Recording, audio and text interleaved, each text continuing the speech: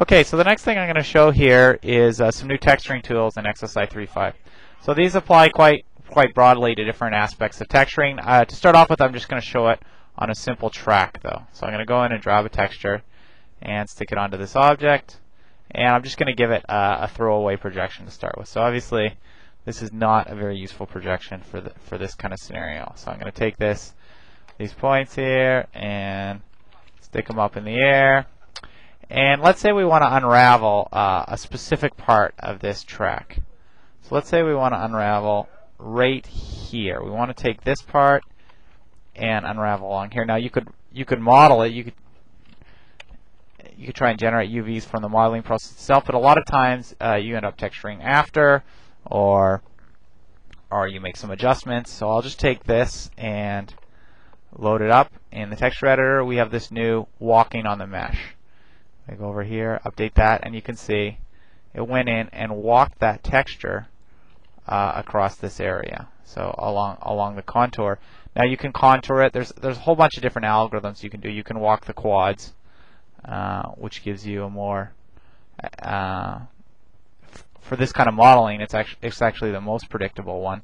But if you're not doing quad-based modeling, it'll place it based on edge distance. You can maintain the aspect ratio. In this case, we want it to take the entire mesh. Now, this also applies to scenarios where you come in and you don't have very regular geometry. You've got something that's completely wild. So if we go look here, like the mesh is not very friendly at all. It's not something that's easy to texture map, but still, this is going to handle it perfectly. You come in here and here, let me move this down. 1 minus, and we'll come back here. Oh, I deselected it. Okay, so we'll go select this, update it, and unwrap.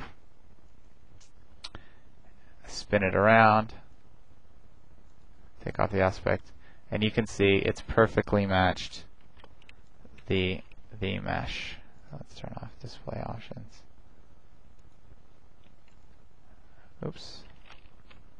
So depending, there's a whole bunch of different methods on there. So depending on which one you use, they have a different level of quality. So this one's walking the mesh. This one's spatial distance. Spatial distance will actually do a better job for this kind of one. If you try and walk the quads, obviously the quads are not predictable at all, so that won't work.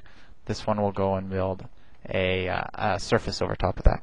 So this has a pretty broad application to doing parts of bodies, to doing stuff like that. I just unwrapped a dinosaur the other day, and I did it extremely quickly using this tool. But it took me about an hour and a half, and I had a great map.